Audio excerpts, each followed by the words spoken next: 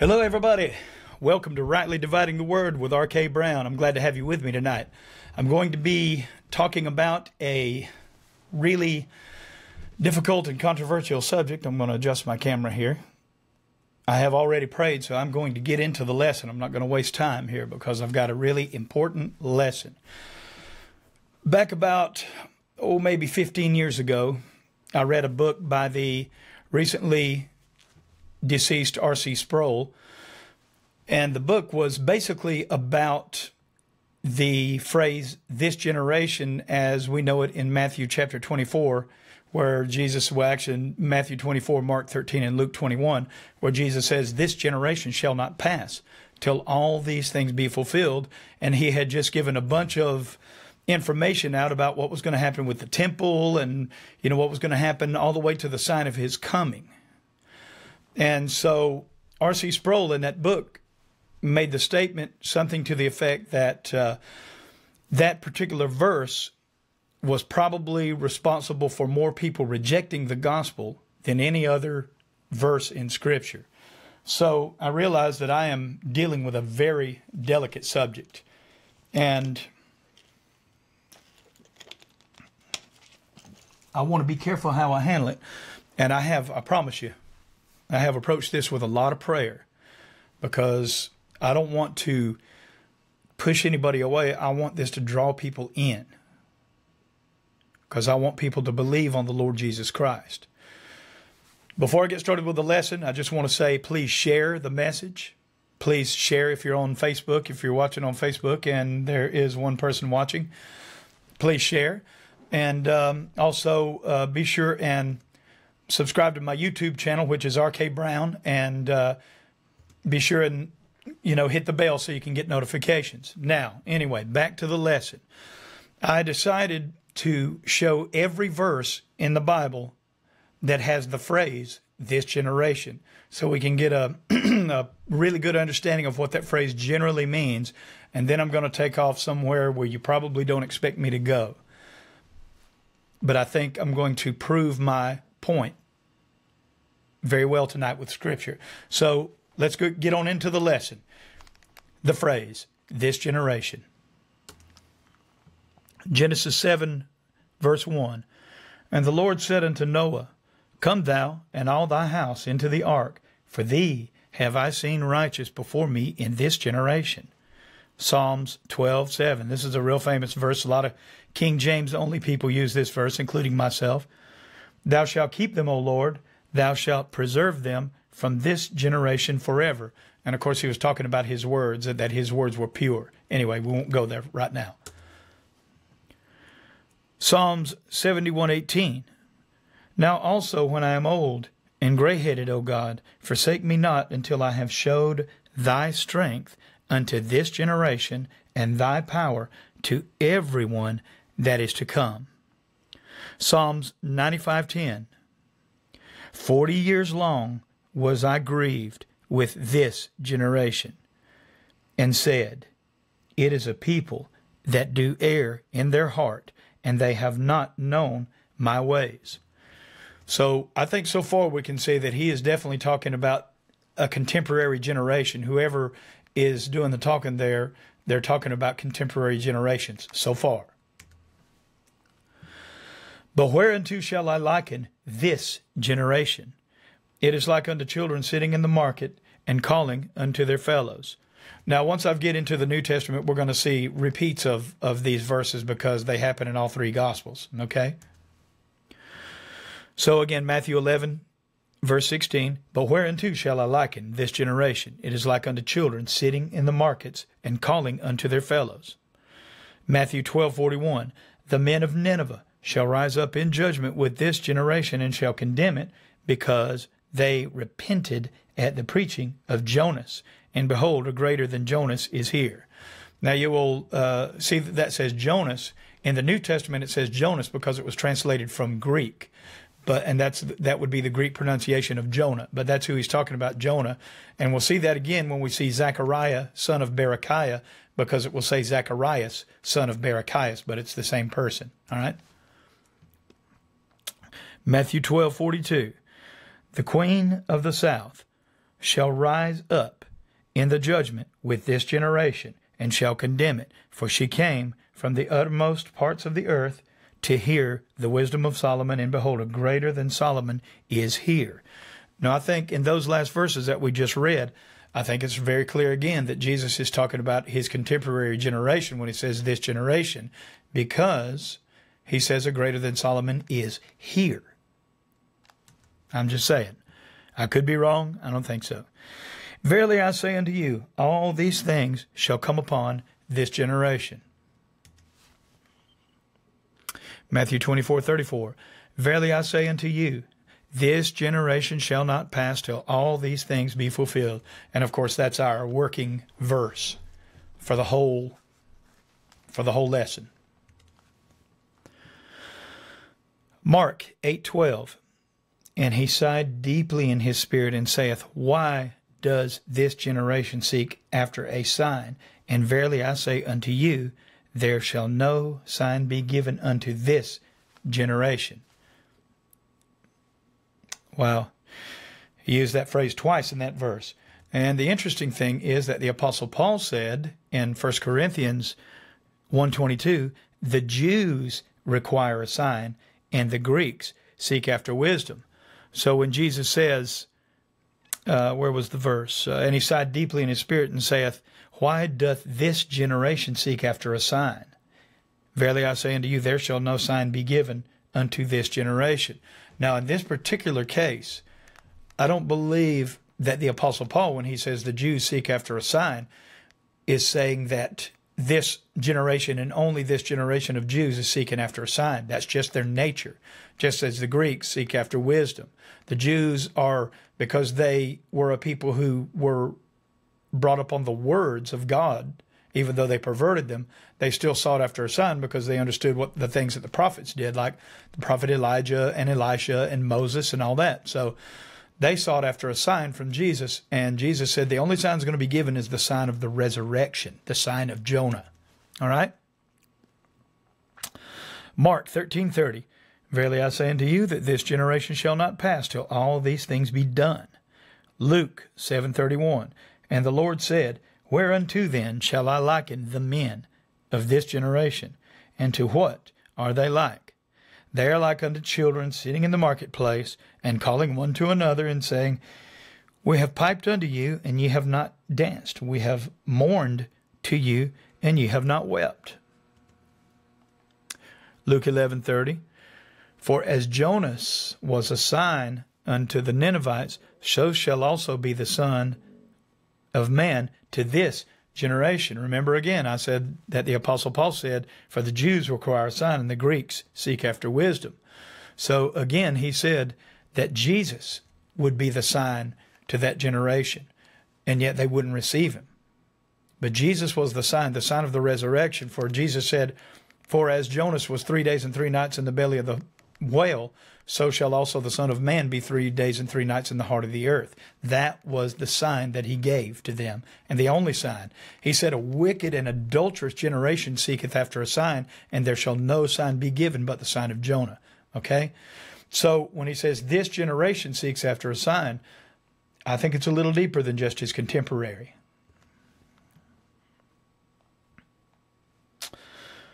The queen of the south shall rise up in the judgment with the men of this generation, and condemn them, for she came from the uttermost or the utmost parts of the earth to hear the wisdom of Solomon, and behold, a greater than Solomon is here. Luke 11:32. The men of Nineveh shall rise up in the judgment with this generation, and shall condemn it, for they repented at the preaching of Jonas, and behold, a greater than Jonas is here. Again, obviously, he's talking about a contemporary generation. Let's see, where was I? Okay, right here. That the blood of all the prophets which are shed from the foundation of the world may be required of this generation. Now, I'm going to get into that verse a little deeper here in just a couple of minutes. And then we're going to start getting deep. From the blood of Abel unto the blood of Zacharias, which perish between the altar and the temple, verily I say unto you, it shall be required of this generation. Luke 17:25.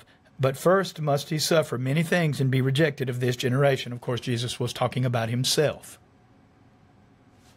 Oh. Don't want to give away the story yet. Don't want to get too ahead of myself. Verily I say unto you, this generation shall not pass till all be fulfilled. Okay, so I've given you every Bible example where the Bible uses the term this generation. And for the most part, it is talking about whatever contemporary generation the writer is speaking of. But we see in a couple of instances where it's not necessarily talking about the generation contemporary, but the generation, the people, that people generated, if you know what I'm saying. And I'm going to show you deeper into that about the word generation and the word regeneration. Okay? But now, check out, I'm going to go a little deeper into those verses about Zechariah. So check this out. I hope I'm not moving too fast. Sometimes I almost can't keep up with myself because I just get to kind of rolling so fast that I get inside my head, I guess, and maybe I think that everybody's inside my head. This will be a good time to stop and take a sip of water.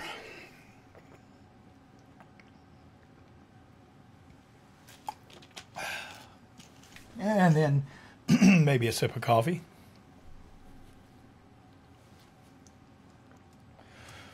There's a few people on. This will be a good time to tell you that if the Lord puts it on your heart, please share. And also, don't forget to subscribe to my YouTube channel, which is R.K. Brown, and hit the bell so that you can get notifications. And now, back to the lesson. Enough of this intermission. Jesus says in Matthew 23, Woe unto you, scribes and Pharisees, hypocrites, because ye build the tombs of the prophets and garnish the sepulchres of the righteous. A sepulchre is a tomb. It's a grave. It's, I guess, the outer part of the grave or whatever, you know. It's a tomb. And say, if we had been in the days of our fathers, we would not have been partakers with them in the blood of the prophets. Wherefore, ye be witnesses unto yourselves that ye are the children of them which killed the prophets. Fill ye up then the measure of your fathers. So he's saying, y'all say that, you wouldn't have killed the prophets like your fathers did, but because of the very fact that you say that your fathers killed the prophets, you're acknowledging that they're your sons. So do what your fathers did. And that's exactly what they did when they crucified Jesus, when they killed the Holy One and the just. Verse 33, Ye serpents, ye generation of vipers, how can ye escape the damnation of hell? Now, was he talking about just that contemporary generation there when he said, you generation of vipers? Or was it something a little deeper? Let's keep going.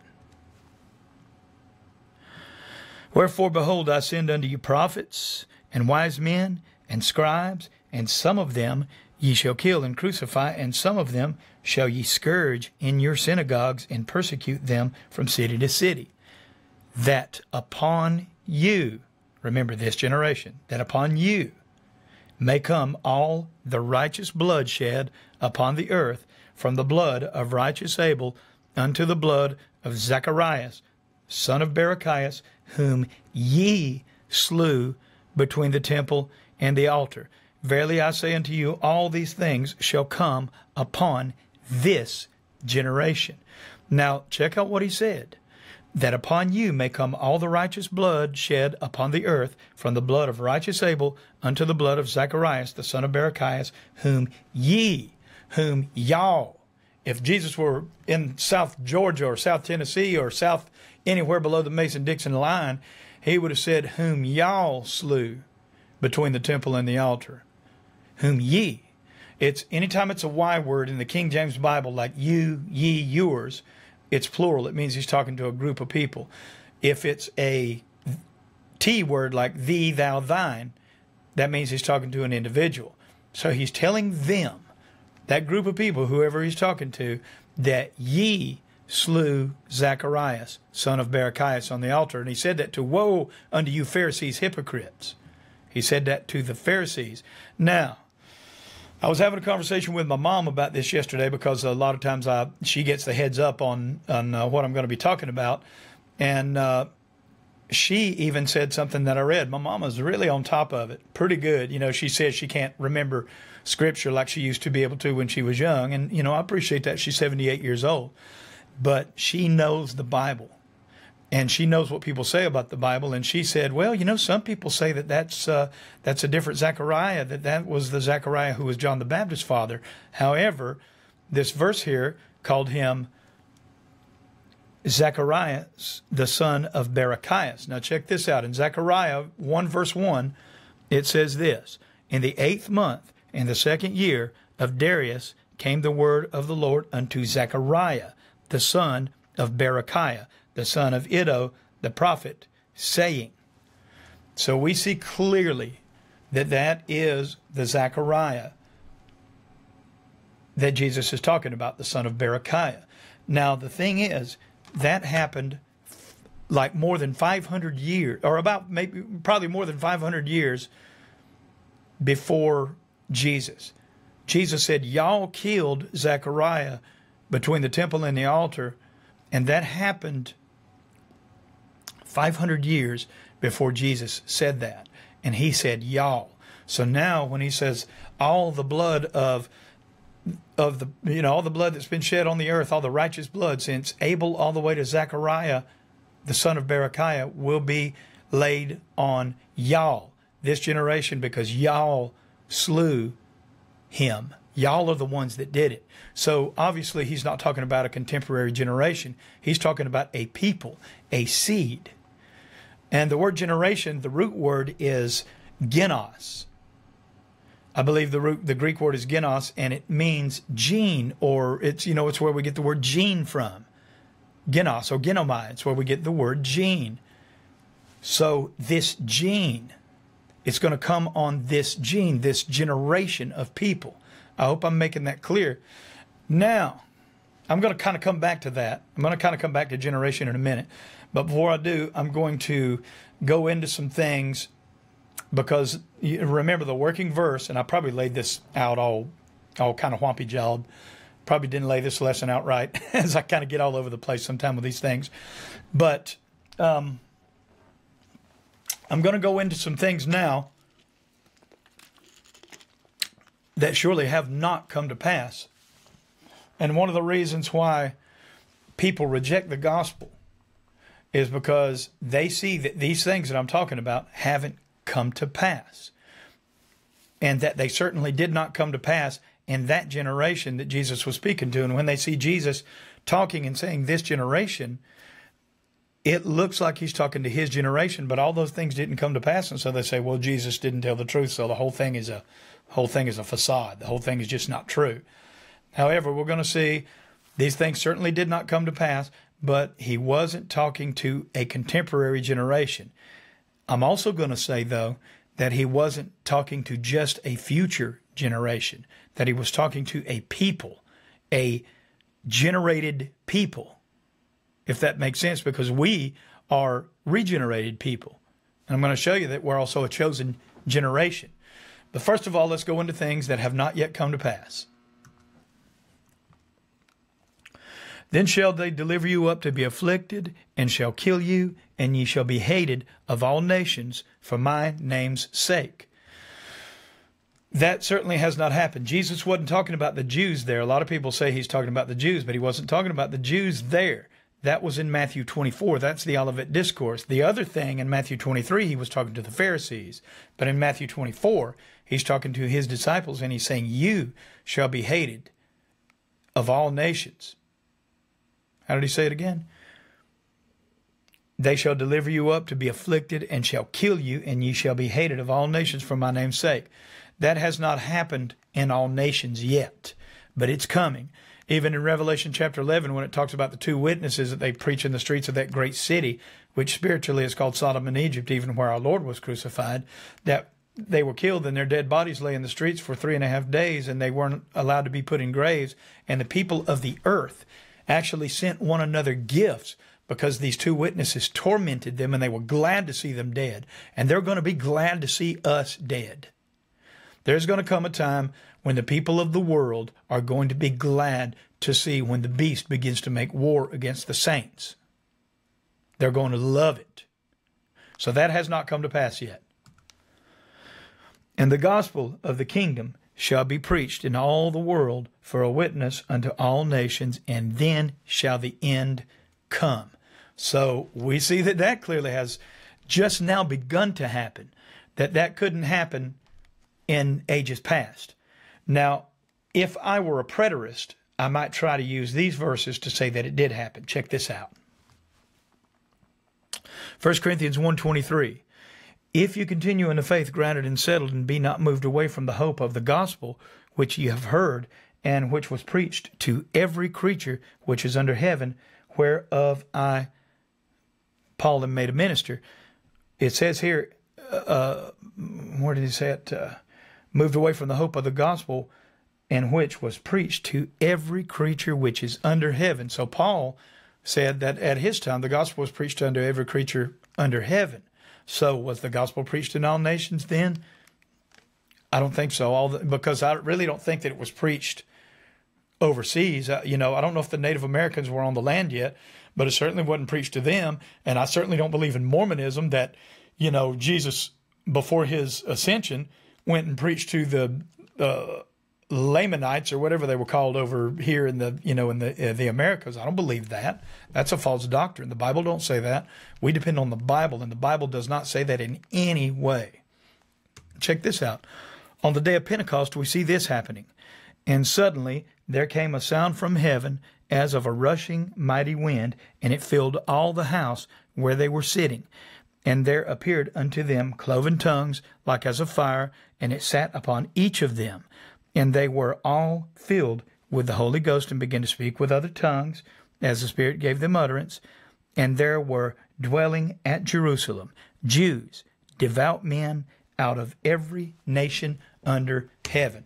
So I can imagine some preterist trying to say, well, right then, at the day of Pentecost, the gospel was preached to every nation under heaven, because to the Jew a part is the whole. So if the gospel was preached to one man out of every nation, that meant it was preached to the whole nation. And of course, that man would then take the gospel back to his nation and preach it, because they were all gathered for the day of Pentecost, because it was a requirement in the law that they had to go each year, that all the men had to go each year to one of 3 of the feasts that God prescribed that they go to. So a lot of men from every nation under heaven at that time were at the day of Pentecost. So some preterists might try to argue that that came to pass, but not to all nations.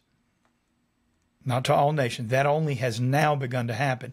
If all that stuff happened in 70 AD and before, then what's the point of us even preaching the gospel? We'd be wasting our time, because it's already all done, right? Moving on.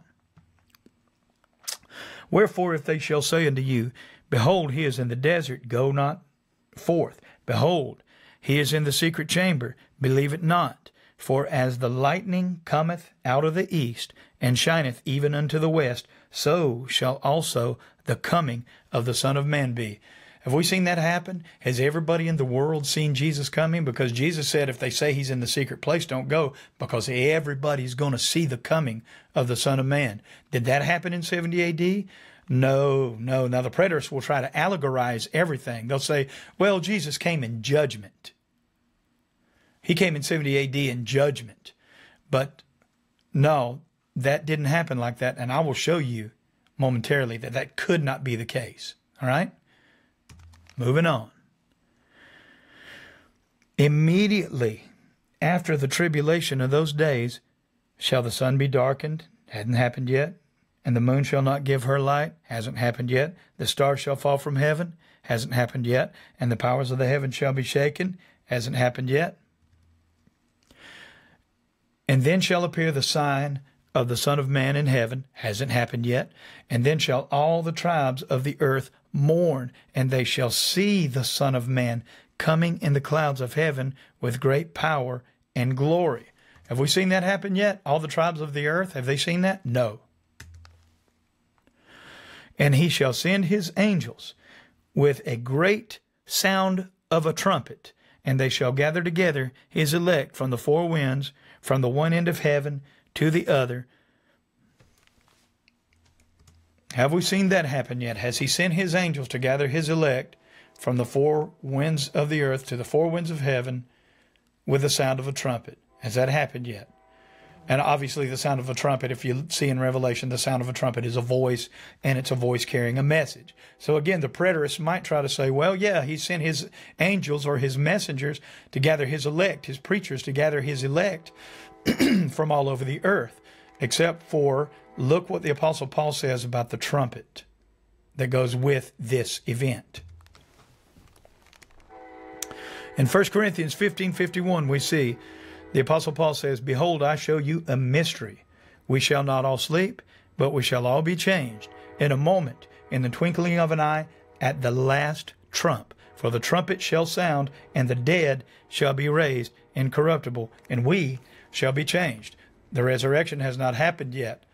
The Apostle Paul jumped all over these two guys named Hymenaeus and Philetus because they said the resurrection had passed, and it has not passed yet.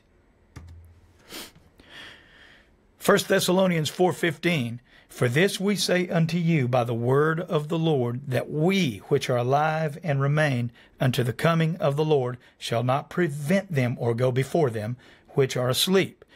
For the Lord himself shall descend from heaven with a shout. Have we seen that? No. With the voice of the archangel. Remember, he's going to send his angels to gather his elect. And with the trump of God, and the dead in Christ shall rise first. Then we which are alive and remain shall be caught up together with them in the clouds to meet the Lord in the air, and so shall we ever be with the Lord. Wherefore, comfort one another with these words. Did that happen? Were the people who were alive and remained after 70 AD, were they caught up together with the Lord in the clouds to forever be with the Lord? That did not happen. Because he said, we shall not all sleep, but we shall all be changed. In the moment, in the twinkling of an eye, that those of us which are alive and remain would be caught up together with them in the clouds. That has not happened. All right? And then, check this out. Another thing that Jesus sort of made a hint of was, well, let me see if I have dealt with everything here. And he shall appear the sign of the Son of Man. No, I left some, I didn't finish some verses here. I'm sorry. Now learn a parable of the fig tree. When his branch is yet tender and putteth forth leaves, you know that summer is nigh. You know that summer is nigh. Okay. So likewise, when you shall see all these things, know that it is near, even at the doors. Verily I say unto you, this generation shall not pass till all these things be fulfilled. Now, I made a teaching a good while back, some 6 or 8 months ago, called The Fig Tree. And in the teaching of the fig tree, I showed with Old Testament Scripture and New Testament Scripture where Judah, particularly southern Israel, if you will, the Jews, were the fig tree and the vine of the earth. And that Jesus cursed the fig tree and said that no fruit would grow on it anymore forever because he found a fig tree that only had leaves on it. And so Jesus said here that when you see the fig tree sprouting leaves, when his branch is tender and puts forth leaves, no fruit, mind you, because Jesus said the fig tree would bear no more fruit. But when you see the fig tree put forth leaves, you know that the end is near. We know that Israel is back over in the land of Palestine. We know that the people that call themselves Jews are over in the land of Palestine. And they were not there for, a couple of thousand years. They went back over there and became what they call Israel in 1948. So when you see the fig tree put forth leaves, not fruit, again, mind you, then you know the end is near, even at the doors. And he said, verily, I say unto you that this generation shall not pass till all these things be fulfilled. Boy, I'm really talking my throat dry tonight. However, I still don't think that he's talking about a contemporary generation here or there. I think it's deeper than that. I'm going to go into it, like I said, in just a few minutes. But remember, the fig tree is not going to bear any fruit, but the fig tree is there putting forth leaves to signify that we are at the end. and that this generation shall not pass. Remember, Jesus was talking to his brethren, that generation, or this generation, us. I'm going to show you what I mean in a few minutes. But before I do, I want to say one more thing. That Jesus talked about, he dropped the hint that he might delay his coming. I know I'm moving fast. I'm moving through a lot of scripture. You can go back and watch this again. And maybe some of you can take notes. And welcome everybody that's watching. And I'd like to also tell you that when you get done here, be sure and subscribe to my YouTube channel and hit the bell for notifications. And you hear my keys going. Pow. So anyway, Jesus dropped the hint that he might delay his coming. Check this out. Who then, this is also in Matthew 24 in the Olivet Discourse, who then is a faithful and wise servant whom his Lord hath made ruler over his household to give them meat in due season? Blessed is that servant whom his Lord, when he cometh, shall find so doing.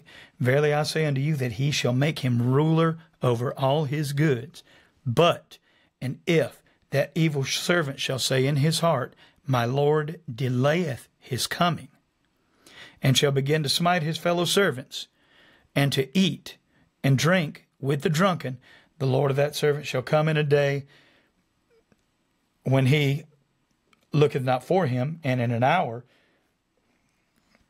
that he is not aware of, and shall cut him asunder, and appoint him his portion with the hypocrites.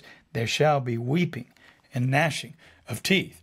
So I'm not saying that Jesus said that he would definitely delay his coming, but he dropped the hint that he might delay his coming. And obviously he did, because now we're 2,000 years later. So he obviously delayed his coming, but he didn't just come right out and say he was going to. He just dropped the hint. Now, some of you dispensationalists that might be watching this are going to say, well, all this stuff, RK, all this stuff was talking to the Jews. And he's talking to the Jews in the end times too, because the church is going to be raptured away, pre-tribulation rapture, and all this is going to be to the Jews. So Mark says, Jesus said in the Gospel of Mark, in the Olivet Discourse, this, heaven and earth shall pass away, but my words shall not pass away. But of that day and that hour knoweth no man, no, not the angels which are in heaven, neither the Son, but the Father. Take ye heed, watch and pray, for ye know not when the time is. For the Son of Man is as a man taking a far journey, who left his house, and gave authority to his servants, and to every man his work, and commanded the porter to watch. Watch ye therefore, for ye know not when the master of the house cometh, at even, or at midnight, or at the cock crowing, or in the morning. And of course, those were watches in the temple. Like, there were certain blocks of time. There were like 4 blocks of time in the temple where they had 3-hour watches. And let's see, no, I guess it would be 6-hour watches, because it was 24 hours. So they were blocks of time. And so they, that's what Jesus is talking about, those blocks of time, the watch times at the temple. Watch ye therefore, for ye know not when the master of the house cometh, at even, or at midnight, or at the cock crowing, or in the morning. I guess it was a 12-hour block, I'm sorry. Lest coming suddenly he find you sleeping. And what I say unto you, I say unto all. Watch. He's saying that unto all. He's not just saying that to the Jews who were left behind. He's saying that to all his disciples. Watch. For you know not when the master cometh. He may delay his coming, as he said over there in Matthew. So just keep watching. And that's what we're doing. We're watching. I'm a watchman. I'm trying to help you to see the signs of the times and to understand the signs of the times. Now, if you will notice, I have set forth the idea that when Jesus is talking about this generation, he is not talking about a contemporary generation of either his time or of our time. He's talking about a people generated, in this case, generated by the Holy Ghost. A people, a generation of people. Check out what the Apostle Peter, when I say Apostle, Paul just rolls out right after it because I talk about him so much. The Apostle Paul Peter. The Apostle Peter says this in 1 Peter chapter 2. Check this out. I love it. But ye are a chosen generation, a royal priesthood, and holy nation, a peculiar people, that you should show forth the praises of him who hath called you out of darkness into his marvelous light, which in time past were not a people, but are now the people of God, which had not obtained mercy, but now have obtained mercy. Now, we know that that language applies to the Gentiles. So when if you watched my lesson last week, and I talked about those people who say that, the Hebrew roots people, or some hyper-dispensationalists say that, really the Gentiles ought to be reading the epistles of Paul. Well, Peter is obviously talking to Gentiles there, because he said, you who were not a people are now the people of God. And he called us, and we know that there's neither Jew nor Greek, bond nor free, male nor female, that we are all one in Christ Jesus. There's one body, one church, one bride. So we know that it is made up of Jew and Gentile, and he calls us a chosen generation. So when Jesus says, this generation shall not pass till all these things be fulfilled, I don't personally believe that he's talking about a contemporary generation of his time or a contemporary generation of our time. I think he's talking about a people. But ye are a chosen generation, a royal priesthood, a holy nation, a peculiar people, that you should show forth the praises of him who hath called you out of darkness into his marvelous light. I believe that's what he is talking about, and I'm going to prove it even more right here. This is Jesus talking. And Jesus said unto them, verily I say unto you, that ye which have followed me in the regeneration, when the Son of Man shall sit in the throne of his glory, you also shall sit upon 12 thrones, judging the 12 tribes of Israel. And then the Apostle Paul says in Titus 3:5, not by works of righteousness which we have done, but according to his mercy he hath saved us by the washing of regeneration and the renewing of the Holy Ghost. So either regeneration means that God is going to wind us all back to the beginning of our lives and start all over, and we're going to live our lives again as a regeneration, or he's talking about something else. He's talking about being born again, being regenerated. We are a chosen generation. So when Jesus said, this generation shall not pass till all these things be fulfilled, when he said, like, ye shall be hated of all men, of all nations, and afflicted and all that kind of stuff, when he said that, he was talking about the generation of believers. And when he called those Pharisees a generation of vipers, he wasn't just talking about those, a 40-year span of time. He was talking about those Pharisees, and they're still a generation of vipers. If you read the Babylonian Talmud, you will see clearly that they are a generation of vipers. They hate the Lord Jesus Christ. Still, just as much as they ever did, they would crucify him again. I'm sure a lot of y'all have seen that female Jewish comedian who said, I'm glad they crucified Christ. I would blank do it again. I'd do it again, she says. So they hate Jesus Christ. They are still a generation of vipers. And we, those who believe on Jesus Christ, of the Jew and the Gentile, to the Jew first and also to the Gentile, are a chosen generation. I hope that I have made that point clear. So you can rest assured that what Jesus said is going to come to pass, is surely going to come to pass. This generation will not pass until all these things be fulfilled. All right? That's my lesson. I can't believe I made it through it. Praise God. I made it through this lesson. Let's see if anybody's still on. Yeah, hey, everybody. I appreciate y'all watching. And if you will, please share this. And also subscribe to my YouTube channel, which is RK Brown. And hit the bell, and so you can be notified whenever I put a new message up, which, of course, I'm going to put one up tonight. Also, come and visit us at Fatherland Baptist Church in Madison, Tennessee. It is a sweet, sweet group of people with a pastor who's 80 years old, and I'm telling you, that man is full of wisdom. It's not, I'm going to say this, and I love my pastor, it's not the strongest meat. It's not strong meat. It's kind of milk. But I love my pastor. He preaches the truth, and it's a congregation of people who love the Lord Jesus Christ. And if you think that you might want to come and worship with us, we would be glad to have you. If you live in the Madison, Tennessee area, come and worship with us. If you don't live around Madison, Tennessee, or you just don't want to come worship with us, find yourself a church and get into it. The Bible exhorts you to do so with such scripture as this. Let us hold fast the profession of our faith without wavering, for he is faithful that promised. And let us consider one another to provoke unto love and to good works, not forsaking the assembling of ourselves together, as the manner of some is, but exhorting one another, and so much the more as ye see the day approaching.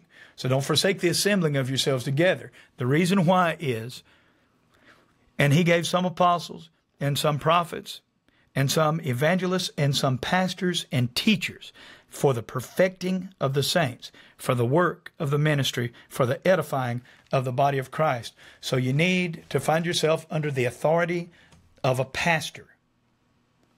So you can't do that unless you're involved in a local church. Steven Anderson, actually, who I have a lot of respect for, I don't agree with him on everything because I see election and predestination differently than he does. However, I actually think he's probably the best Bible teacher on the internet. That man knows the Bible incredibly. And, well, I went down a rabbit trail, and I think I forgot what I was going to say about it. Oh, yeah. He says that he believes that when the Bible uses the word church, that it only means the local church, that he doesn't believe in the idea of a universal church. I actually disagree with that because in Hebrews chapter 12 it says that you have come to the Mount Zion, to the assembly of the firstborn, or to the church and assembly of the firstborn, to the first church and assembly of the firstborn, something like that. I can't remember. It's Hebrews 12:22. Go and look it up. But anyway, it gives the idea that it's a universal church. So I don't believe what he said, that there's not a universal church. However, you need to be involved in a local church so you can be taught how to minister to the brethren first and foremost, and then go out and preach the gospel to a lost and sinful and dying world who need to hear the gospel of Christ so that they can be saved. All right? Let me see. I believe I have one more issue to deal with here. Last week in my lesson, I said that I didn't know where it was in the Bible that it said that Luke was a Gentile, and that I had heard that all my life, but I really didn't see it in the Bible. So I'm thumbing through Colossians chapter 4 the other night. Well, I actually was reading all of Colossians I think I was reading 3 and 4. Anyway, I was reading that, and I stumbled on these verses, and it looks like that the Apostle Paul is saying that Luke is a Gentile, but I'm not completely convinced, but I'm not completely not convinced. I went out on the internet to see if anybody else had talked about it, and I found where a brother used these same exact scriptures, and he said that he believed that the scripture was saying that Luke was a Gentile. But I'll give you the scriptures, and you can make up your own mind about it. I don't guess it really matters, except that, it said that Luke wrote one of the Gospels, one of the 4 Gospels, and he wrote the book of Acts. But anyway, I'm going to take you out there because if I put out any false information, I want to correct it. So I'm not necessarily saying that I put out false information, but I'm saying that Luke could very well be a Gentile. So check this out.